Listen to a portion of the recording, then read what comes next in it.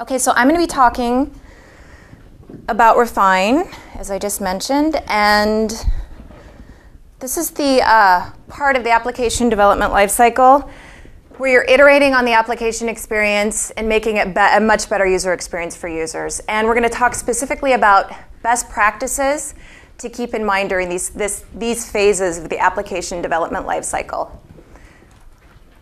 So I'm going to start with some background and context. And in that part, I'm going to show you an example of an application that is not necessarily well designed, has some really great functionality, and then we'll talk specifically and at the high level and briefly about what makes for a well-designed application, Windows Phone application. Then I'll dive right into the best practices. I'm going to talk about 10, which is quite a lot, so I'm going to try to spend most of my time there. And I'm going to use a real application in a not so well-designed state, apply those best practices in Visual Studio and Blend, primarily Blend, to end up with a very well-designed application in the end. So it should be a lot of fun.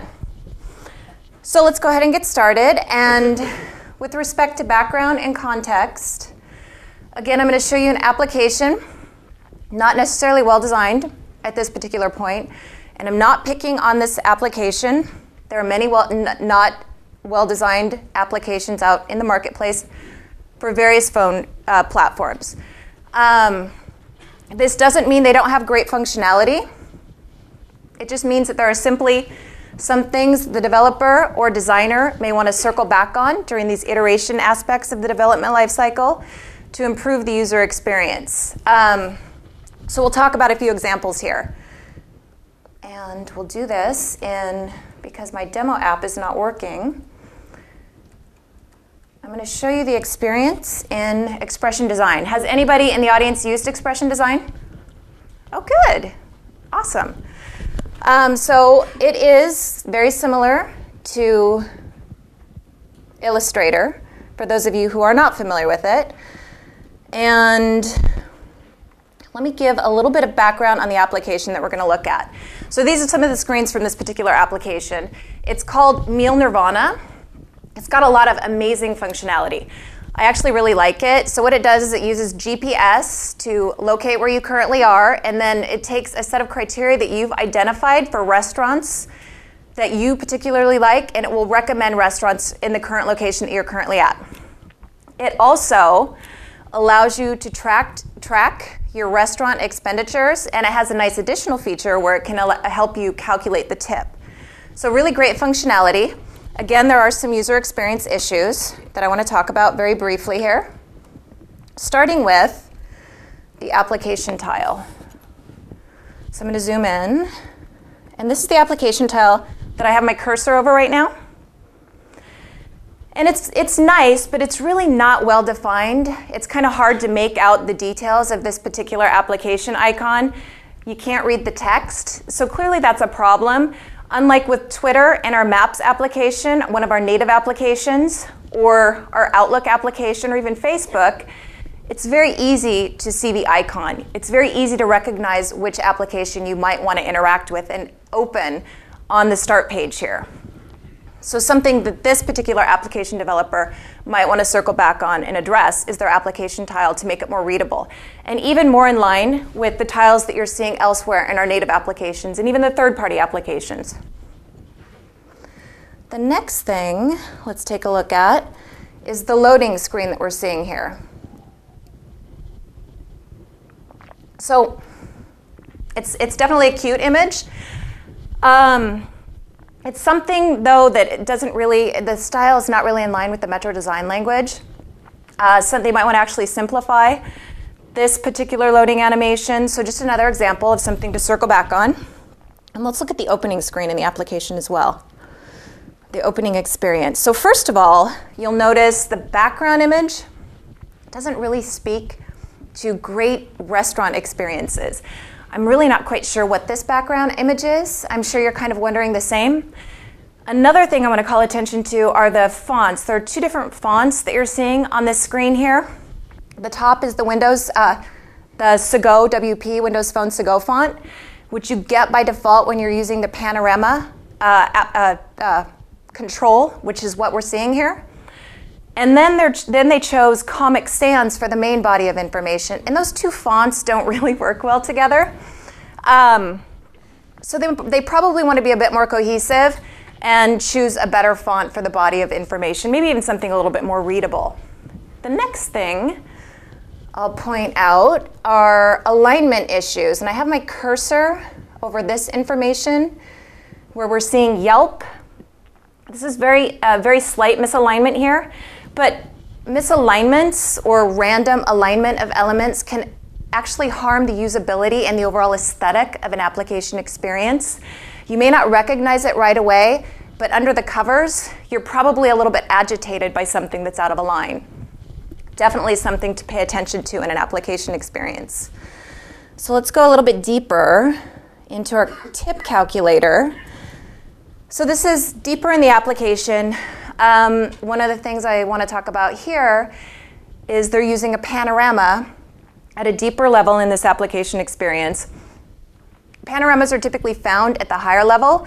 Again, they're, think magazine cover. They really tease the user in to dig deeper into the application experience. At this level, we would recommend some other application pattern, maybe a pivot. It's more appropriate. Again, the fonts are a little, they're just not working well together, as well as the graphic style that you're seeing here. And one last thing before we move on, these buttons down here, they're standard buttons, and we actually have a button style. If you were to drag and drop in Visual Studio or in Expression Blend a button onto the design surface, it's a very consistent style. So we would recommend that they either leverage that style or maybe use application bar for the command buttons. Just be a little bit more consistent with what you see elsewhere in our native applications and as well as in third-party applications. So brief introduction or a little bit of contextual background information on what you might see in a not so well-designed experience. Again, does not mean that it's not awesome functionality. Just some things that really should be reconsidered and maybe addressed. And with that, what defines a well-designed phone application? Again, I'm going to talk really at the high level here. These types of applications that are well-designed are useful, usable, and desirable. With respect to useful, they solve a real user problem. In the case of the meal nirvana that we just saw, it's solving a real user problem. Imagine being out with your friends. You are in a new area, and maybe you all decide that you want to go out to a restaurant. You don't know the restaurants in that particular area. You could pull out your Meal Nirvana application on your Windows phone, and it could help you find a restaurant that you all might like. Clearly, really good and useful functionality. An application, and this really is an application that I'm aware of, that maybe you just simply enter a number into the interface and it tells you whether you're right or wrong. Not very useful. Maybe not something that you would use more than once. Let's take a look at an image. This obviously is not an application, but it does represent the concept of useful. With respect to this image, this car is not useful. It's not solving a real user problem. It's not going to take me anywhere. In fact, it's causing more of a problem than it's solving by messing up my driveway or my parking lot. My parking lot. So next, usable. Usable applications are performant, they load quickly, and they crash rarely. They're also very easy to intuit how to interact with these types of applications. You don't need a manual to figure out how they work. And the content that's presented in these applications is very meaningful and representative of the content a user would expect in those interfaces. Again, not an application, but an image that will help demonstrate the opposite of usable. You know, you look at this and it's kind of cool looking, but how do you use it, right? Do you put your hands on the outside? If you have hot tea or hot coffee in here, clearly you don't want to do that because this is metal, it's going to burn you. But you don't want to put your hand on the handle either, right? It's really a bad user experience. So you might wonder, well, where's the user manual for this thing? How do I actually use this thing? Not a good user experience.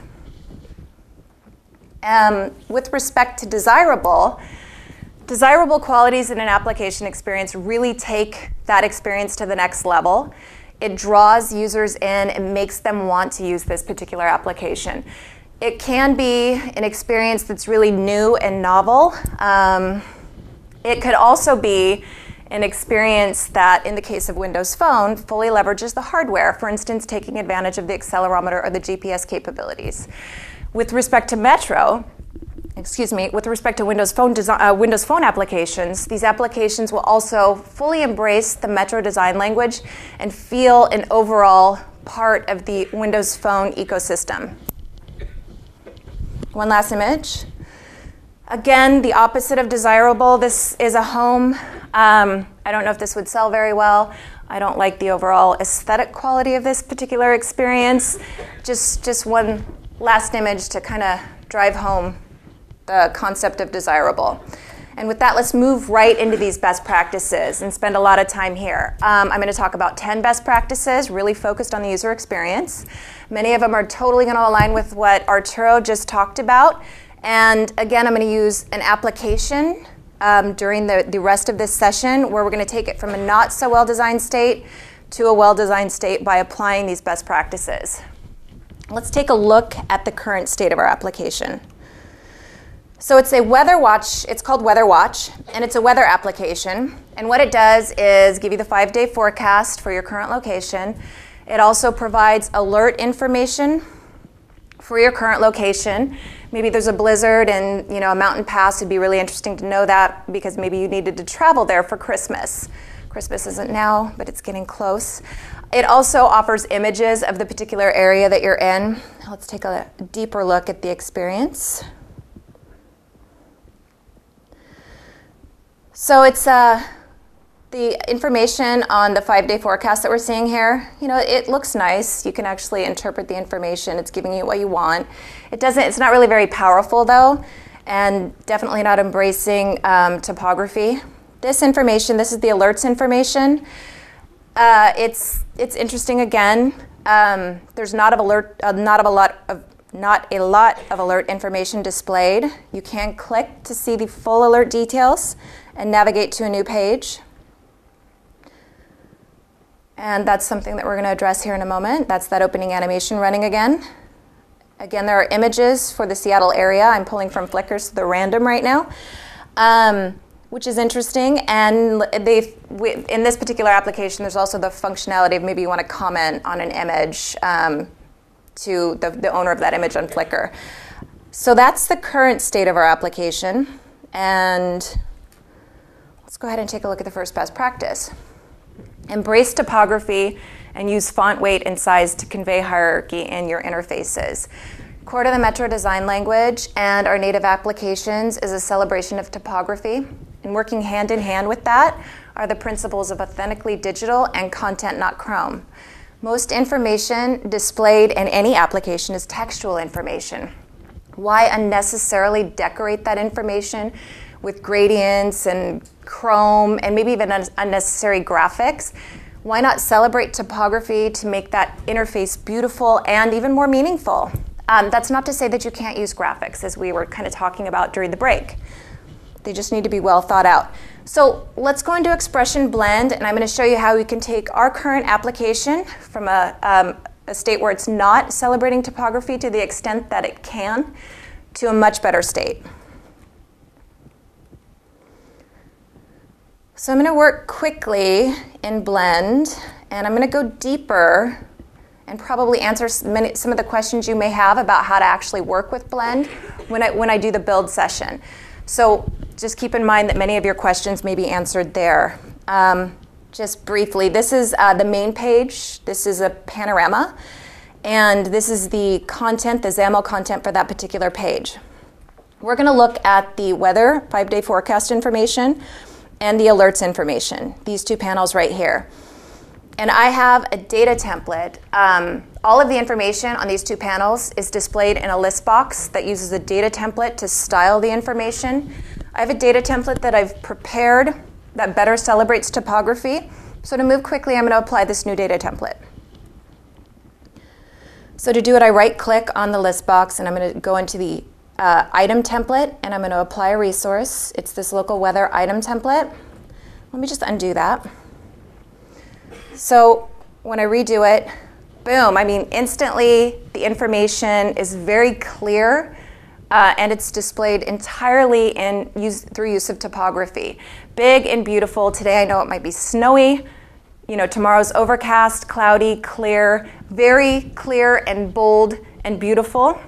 When I run the application, you'll see I have an additional aesthetic element that I'm adding where I'm coloring the text based on the temperature range. So you'll see that when I run the application here in a moment. It's done in the code behind to make the topography even more beautiful and more meaningful.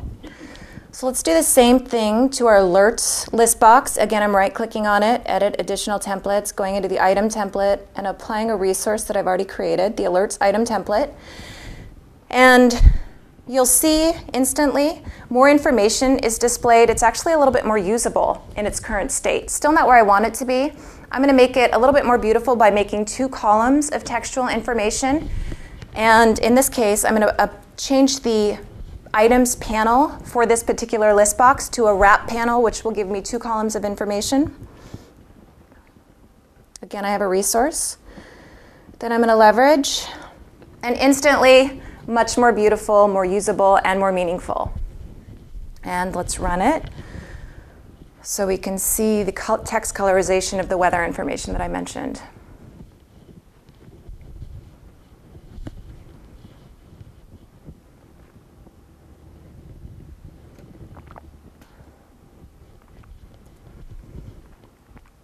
So right now I'm pulling information from Seattle, and it looks like the only day where it's semi-warm is next Tuesday, but definitely celebrating topography quite a bit more, and it's actually more usable and more meaningful.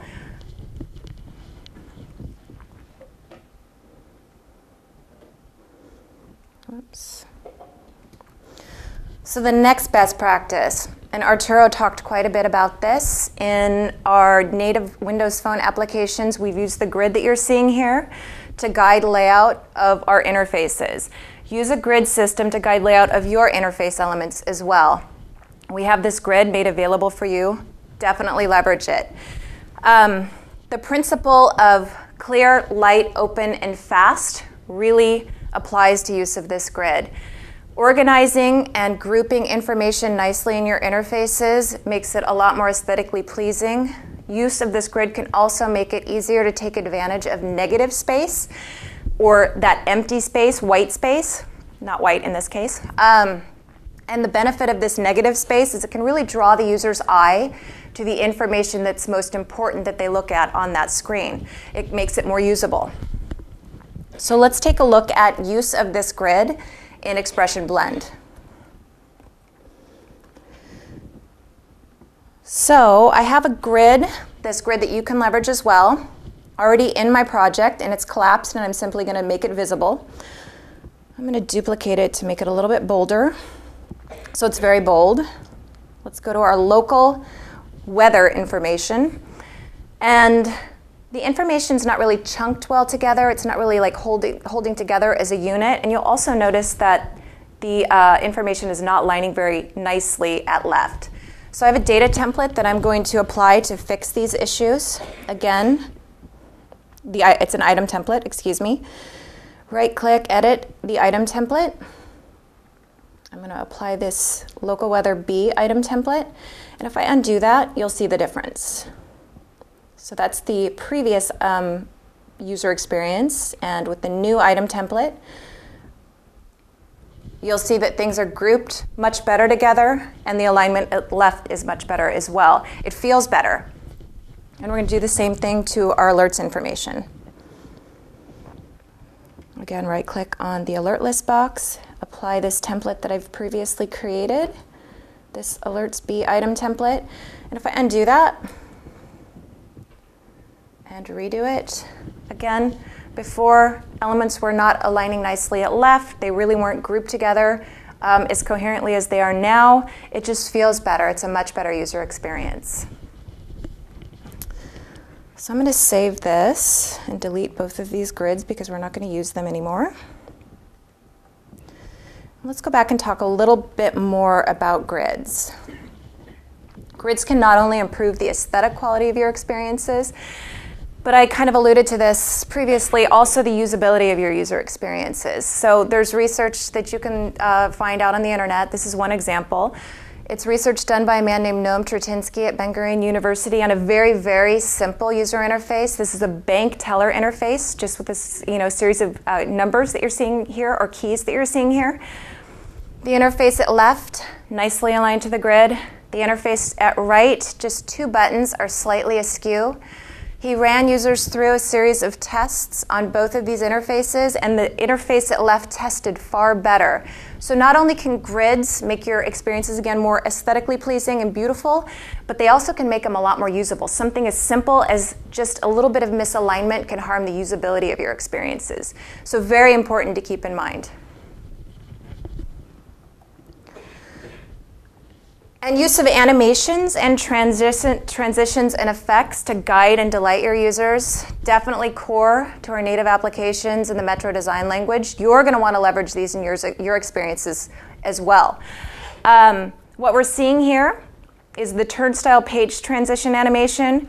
We're going to add a page transition animation to our experience. And the next thing that we're going to add is the tilt effect, which we're going to use to alert users to the fact that when they press on something that tilts, it's going to navigate them to a new page where they see that nice page transition. I'm going to do this in Blend.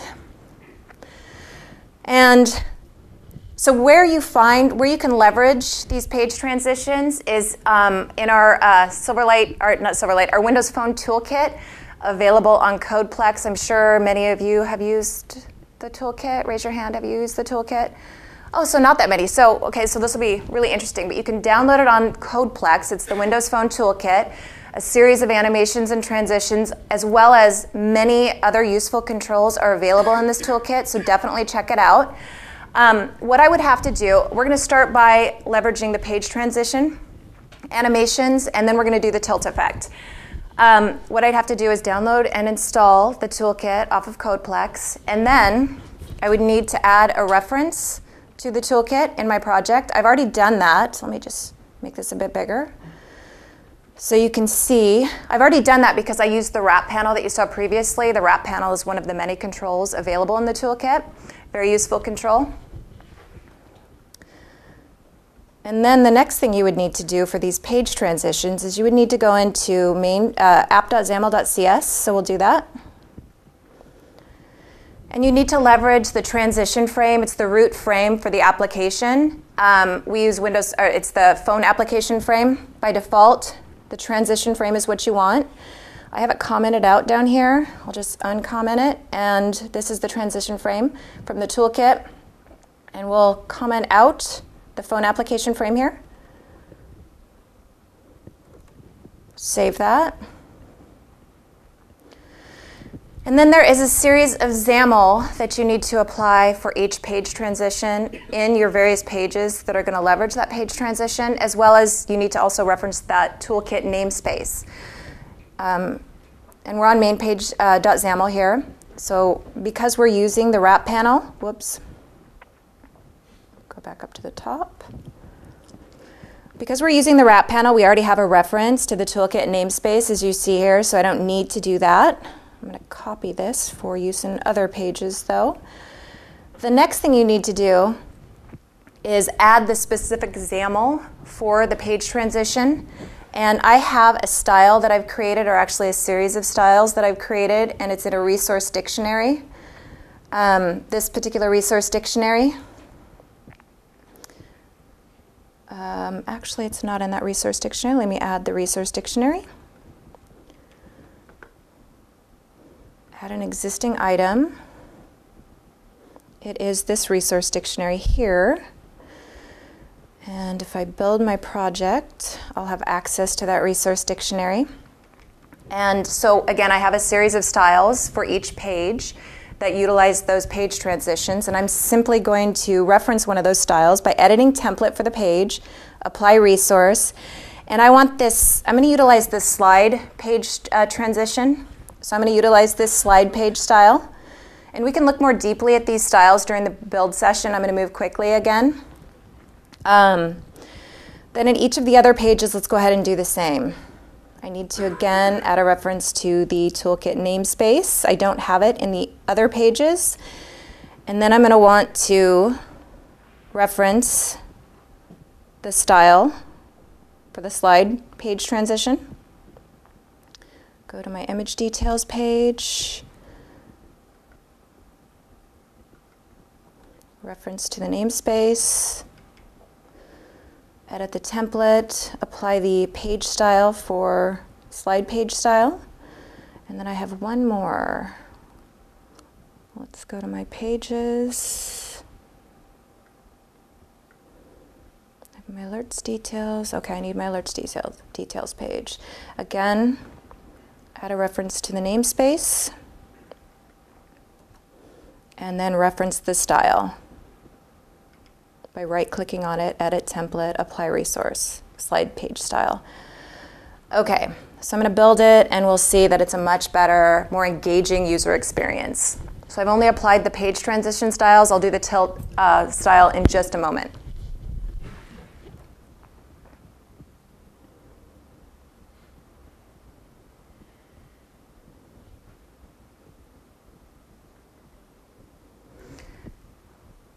Okay, so we have the nice slide transition in effect, as simple as leveraging the transitions available in our toolkit. I have it on all of my pages. I click the back button. We see those nice transitions. It feels more cohesive with the overall Windows Phone applications, and it's just a much better experience overall, more engaging for users. Let's apply the tilt animation to our pages to make it a little bit more usable, so users know when they press on one of those items on that opening page that it's going to navigate them to a new page. So I want to do that in my alerts list box as well as my images list box. Let's start with my alerts list box. I have to do this in XAML, and I can type this in. So I'm going to type toolkit.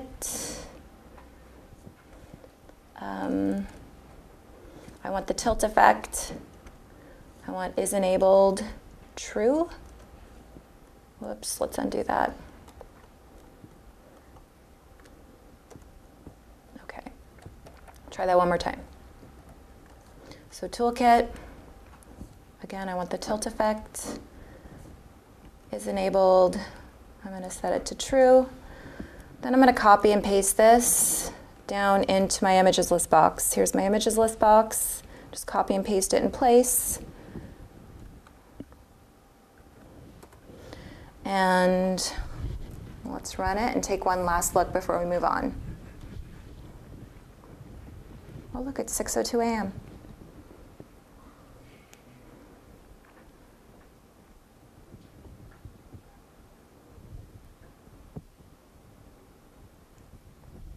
Okay, so you see when I press on clear, no tilt effect, no page transition, no more details. When I go over to my alerts information, you see the nice tilt effect. I know that that tilt effect, I quickly learn, is going to take me to a new page. Again, that animation will be gone in a moment. We'll fix that issue. Same on the images. Just a little bit more usable and more engaging for users. Again, as easy as leveraging those animations available in our toolkit. It's more in line with our Windows Phone applications and third-party applications in general. So next, let's talk about designing with themes in mind and using these theme resources that are available for you to ensure that your applications can respond to theme settings that users might choose in their phone experiences. Arturo talked about this. Again, users can customize the background color from a dark color to a light color. They can also choose an accent color. Users like it when their preferences are represented in the other application experiences. There are cases, many cases in fact, where you're going to want to customize the colors in your experiences. Maybe you have a specific branding that you need to represent in your experiences. Thing to keep in mind is you're going to want to make sure that you hard code all colors, because you can run into usability issues if you don't. If not, you're going to want to test for all of the various theme settings that users might choose. So again, let's go into Blend and take a look at both cases. So one of the great things about Blend, let's see, okay, is that you can actually test the various theme settings using this tool. You don't have to run the application to do it, so it's very nice. So if let's go back up to the top. So right now we're on the dark theme. We can actually switch it over to the light theme and see the effect. We can change the accent color and see the effect. Nothing's changing because I've hard-coded all of the colors in this particular instance. But if I go to the light theme, you'll see that I actually haven't hard-coded all colors. By going to the light theme, I instantly have a usability problem in my experience, not something you want. If you look at the alerts details page, you'll see that I have an even bigger problem. It looks as if nothing is there. I didn't hard-code all of the colors as I thought, so simply I need to go into the resource dictionary that I've created for my application and make sure that I'm hard-coding all of the colors. Again, Blend makes it easy to test these types of situations. I'm going to change the layout route, which isn't bound to a color, so that it is actually bound. Excuse me, let's see. I need to actually go here and make this a little bit bigger. So again, I want to bind that layout with background color to the background color that I've specified in my resource dictionary. And I'm going to do the same thing on mainpage.xaml where we had that other problem.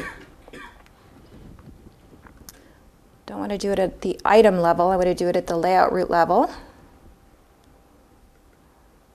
Choose my custom background color. So now I've hard-coded all of the colors across my experience, and it's usable. So I'm in a good state right now.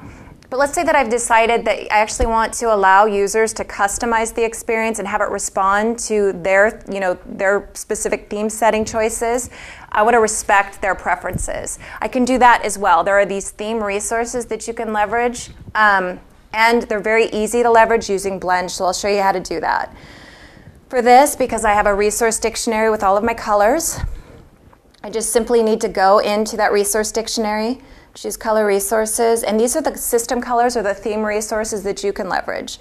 For my foreground color, I want to leverage the system resource for phone foreground color. When I do, the information becomes unreadable, but we'll fix that in a moment by choosing the phone color resource for the background color. And I'm just going to go through that and do that for all of my color resources that I've specified here. I have a subtle color used elsewhere in my experience, and then I also have an accent color. And so now I'm leveraging all of those colors, and when I go to the dark theme, you'll see that it's just everything nicely responds to all of the user preferences that one might choose in their application. So it's really a great experience, and those are available for you to leverage. Next, I want to talk about the best practice of leveraging the full power of Panorama and Pivot. And Arturo talked quite a bit about this, so I'll move quickly. But these are two of the core application patterns available for use in your applications. They're used widely throughout our native applications and, of course, third-party applications. And it's important to know the pros and cons of each and when each should be used. This is Cocktail Flow. For those of you who haven't seen it, it's a really great application, and they use Panorama at the high level of the experience, and then they use Pivot deeper in the experience to allow users to navigate, for instance, through the ingredients, the process of actually creating one of the drinks that you might want to in this particular application. So let's talk about Panorama first. Again, Panorama, as Arturo mentioned, is this expansive, immersive experience, really invites the user in, think magazine cover, entices users into the experience so they'll dig deeper.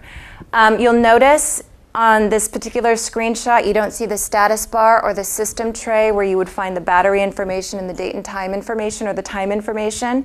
That's by default. If you use our project templates, you'll see that that's what you get by default with the project templates, and that's what we recommend.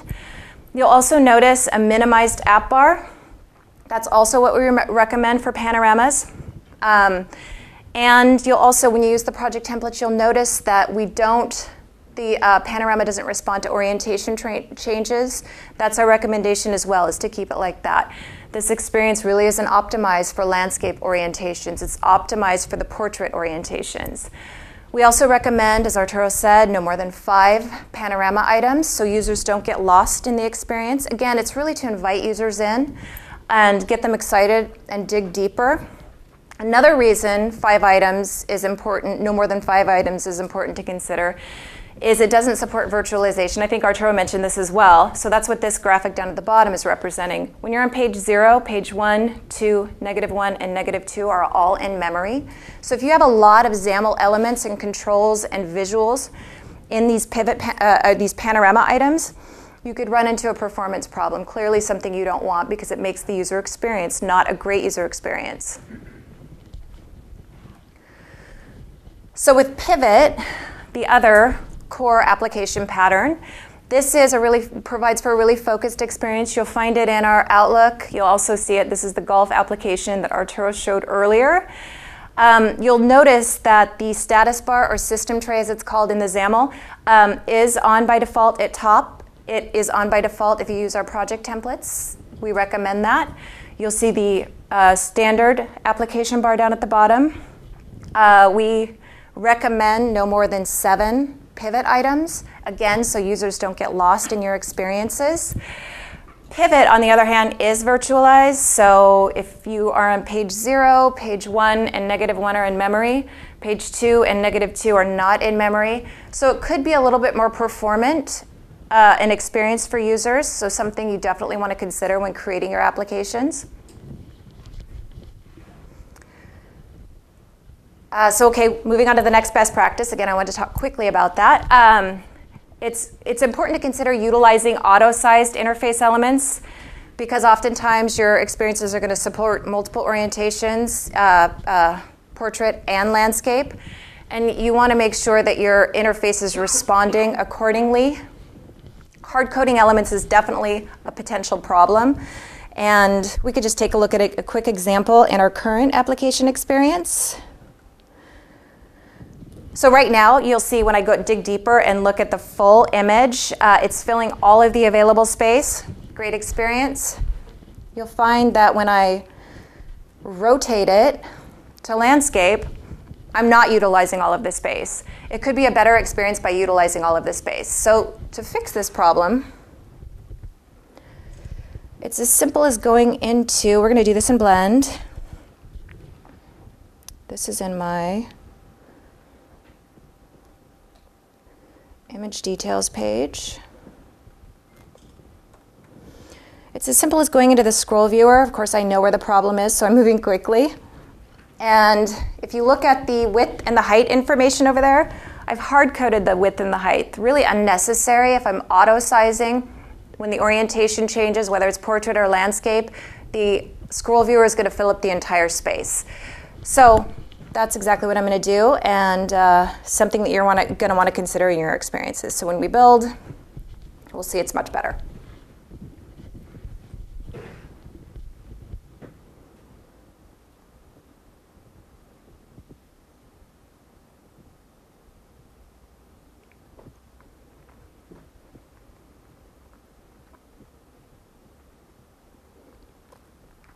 So switch to landscape. We're filling all of the available space. It was as easy as that, and you can do this with a good majority of your controls. You can also use grids if you want to align information maybe in columns or rows, and those can be auto-sized as well to fill all of the available space. So definitely, it's an important consideration. Turn this back. And the next best practice, I always think this looks funny. Remember, back means back, not forward, not sideways, but back. So this is something that we've seen, like some problems in applications that people have been putting onto the marketplace. So important to mention, in Windows Phone, back does 2 things. It dismisses transient UI, such as alerts, notifications. It also takes the user back to the previous page that they were on.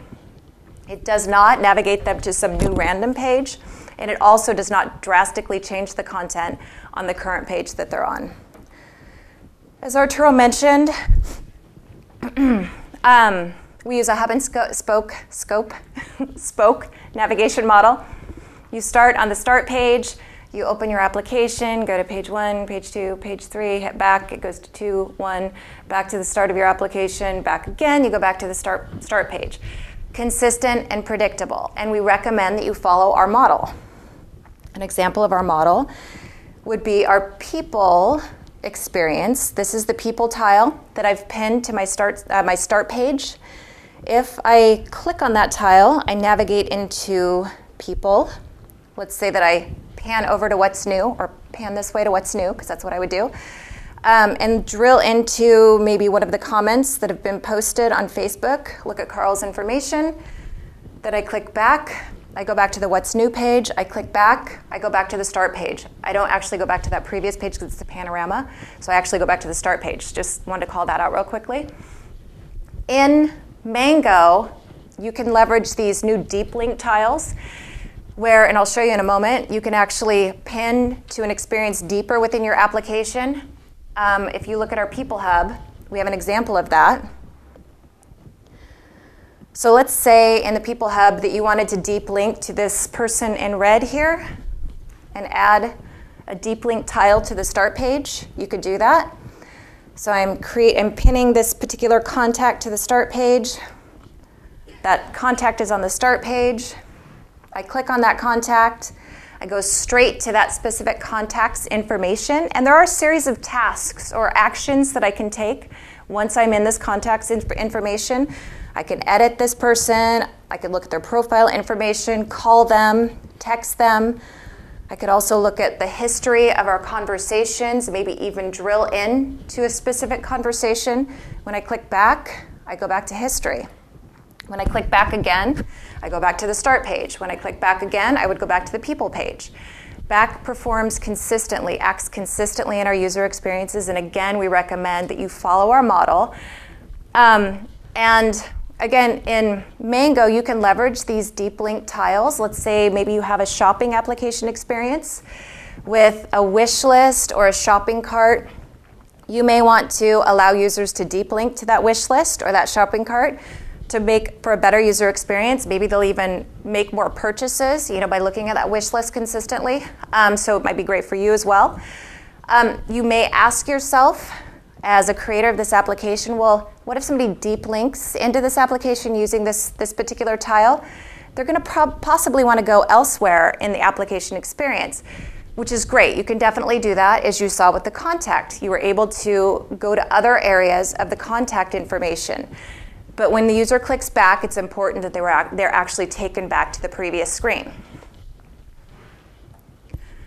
Okay, now that I've said that, in Mango, you can modify the backstack. And it actually might make sense and make for a better user experience. So it is important to consider.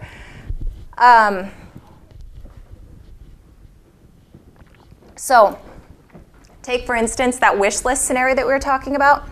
I have this shopping application, and I allow users to create a deep link tile to that wish list. They click on that deep link tile on the start page, go straight to the wish list. They decide they want to finally purchase that thing they've been coveting. They go to the billing information by clicking buy. They click next after filling in all of the billing information. They're taken to the credit information. They click next. They've made their purchase. When they click back, it's actually a better experience in many cases if they're taken directly to the wish list. The reason is this information here is really not meaningful anymore. So it might make sense to actually modify the backstack. So it's something definitely to consider. And I have a few other examples. You can take a look at the slide deck later. I'm going to skip over them just because of concern about time. And let's talk about ensuring transient interface elements don't appear in the backstack. If you recall, in the weather application, every time I went deeper into the application and clicked back, you saw that opening animation run again. One example of transient interface elements interfering with the backstack. Another case where that might happen is, let's say that you have login UI in your interface. When users first experience your interface, they may have to log in. You want to make sure that that login information doesn't appear again when users drill deeper into the experience and click the back button. And there are several ways that you can remove that problem. One is to wrap that information in a pop-up and then hide the pop-up after they actually navigate deeper into the application. So I'm going to go ahead and do that real quickly in Visual Studio this time. Make sure that I've saved this.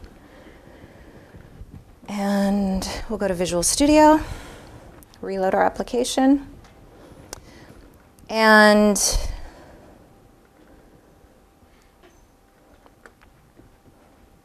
collapse a few things here so we can dig into the area that's problematic, which is down at the bottom in this grid here. There's a lot of stuff. I'll just collapse it. This is where that animation is existing, is in this particular grid right here. As mentioned, if I wrap it in a pop-up, it'll allow me to hide that pop-up. I'm going to use a snippet to move quicker. It'll allow me to hide that pop-up after that animation's run the first time. As you'll see, it's going to make for a much better user experience. So what I'm going to do, let's just quickly go into the code behind for mainpage.xaml. And I'm going to scroll down to where that animation is actually launched. It's actually in, I've overridden, if I could find it, I've overridden on navigated to in my application, and that's where I'm calling this opening animation. And then I also have an event handler that I've created for when the animation completes. So this is definitely what you'll want to do in this particular scenario. And then that pop-up is called pup, so I just have to set is open to false. And if we run it, I'm going to go ahead and run it from Expression Blend. If we run it, you'll see that it was as simple as that to remove that interfering opening animation, the transient UI that we don't want to see when we're pressing the back button. Again, you might encounter this also if you have login UI, and there are other scenarios that I can't think of right now, but you'll definitely want to pay attention to this. Oh, I don't know what happened there. So I drill deeper, go to some of my alert details information, and when I click back, you no longer see that opening animation happening again. It's just a much better user experience. So the next best practice is you want to ensure your application state is persisted appropriately, and this is going to depend on your scenarios. So has anybody in this room used WhatsApp? Okay, a few of you. It's like a chat application, so that's the example that we're going to look at here. So when you open this application, it'll open to your chats, and let's say that I want to have a conversation with Arturo. Let's say I would click on Arturo there. I see all the previous chats that we've had, and I would click on that gray text box down at the bottom. Let's say I type my message, and I decide I want to send an image. I would click on the little paperclip that you see here. It would take me to the page where I could choose the image that I want to attach. Let's say that I changed my mind. I no longer want to send them an image. I go back to the previous page. That text that I had entered previously is still there. In this particular scenario, that's what I expect. So I would expect that the system automatically persists that information for me. And it can be in, why is it eluding me? Can't think of the name. We have a local data store that you can leverage. I'll think of the name in a minute. It's totally eluding me right now. But it's important to persist information in certain scenarios. And in this particular scenario, the user is going to expect that you persist the text that they had entered previously. Let's say that I decide I don't want to send Arturo text at all. So I go back again, and then I change my mind. Believe me, I've done this. I want to go back, and I do decide I want to send him a text. In this particular scenario, even if I did it all like right one after another, that textual information is gone. And the creator of this application made the appropriate assumption. It's more than likely the case that the user is going to want to start the text over from scratch. So you need to think about your scenarios and persist the information accordingly. With regard to persistence, it's important to understand the application lifecycle. So this is the application lifecycle model in Mango. Before, Tombstone would be here and Dormant wouldn't be there. So let's just talk about an example. So I'm running up WhatsApp, and let's say I open Facebook. WhatsApp is going to go from the running state to the deactivated state to the dormant state. And let's say that I decide to go back to WhatsApp. It's going to immediately go from dormant to activated to running. And what you'll see different between Mango and previous versions is you will no longer see that resuming ... experience. The application will immediately rehydrate, making for a much better experience because we can have multiple applications in memory at once. And the system does all that for you. Prior to Mango, again, everything was tombstoned. In Mango, applications can still be tombstoned if too much memory is taken. So you still may need to handle tombstoning if there is a scenario where you need to persist data for your users. And that's done in the app.xaml.cs application activated and deactivated methods. In Mango, you're going to want to consider things a little bit differently. So you can actually test this is the application activated method, kind of stubbed out here. You're actually going to want to test for whether the application is dormant. So e.isApplication instant preserved. If that's true, it's dormant. In that case, you're not going to want to restore state. Again, we're going to do it automatically for you, and it's going to be a much better experience because you're not going to see that resuming. It's going to instantly rehydrate. If it was tombstoned, it wasn't dormant, you're going to want to restore the state. So you're going to want to test for that in Mango. It's really important to make for a better user experience. So the last thing. So, and Arturo talked about this quite a bit. Live tiles, absolutely amazing feature. You're going to want to take advantage of it. Think about, like, there are tons of interesting ways you can make live tiles really draw your users in. In our weather application, let's take a look at our live tile. Go to the start screen. And if we watch it for a while, imagine many other applications on here. I'm kind of scanning them. Our Weather Watch application isn't doing anything. Wouldn't it be nice if our Weather Watch application actually showed today's weather information? It'd make for a much better user experience because I could be kind of glancing at my start page, maybe intending to interact with a different application, but I can instantly glance and go and understand what the weather is going to be like today. Great experience and can make people really happy about using your application. So let's take a look at one way that you might actually leverage live tiles, and in particular in our weather application. I'm going to do this in Visual Studio, not Blend. And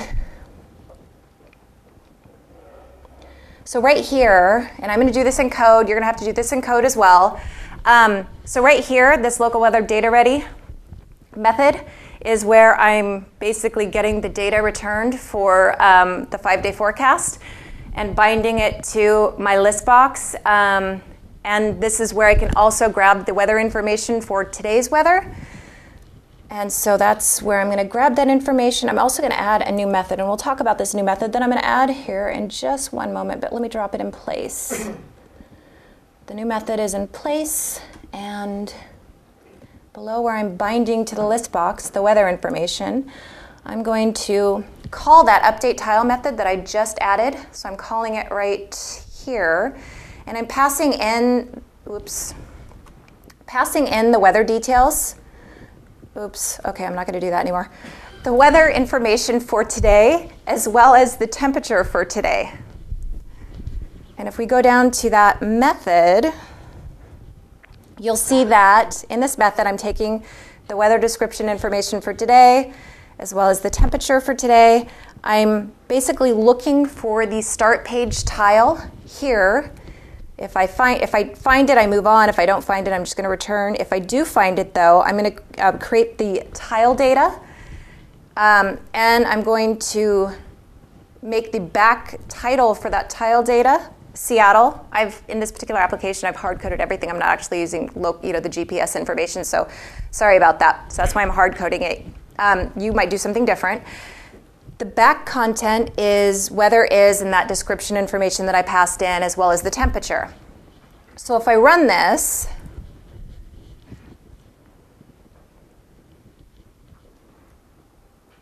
you'll see that we have an error because I didn't change this up here. So I was actually launching to the device from Visual Studio. That's why I'm running the error. I don't have the device connected, so I simply need to launch to the emulator. Now let's try that one more time.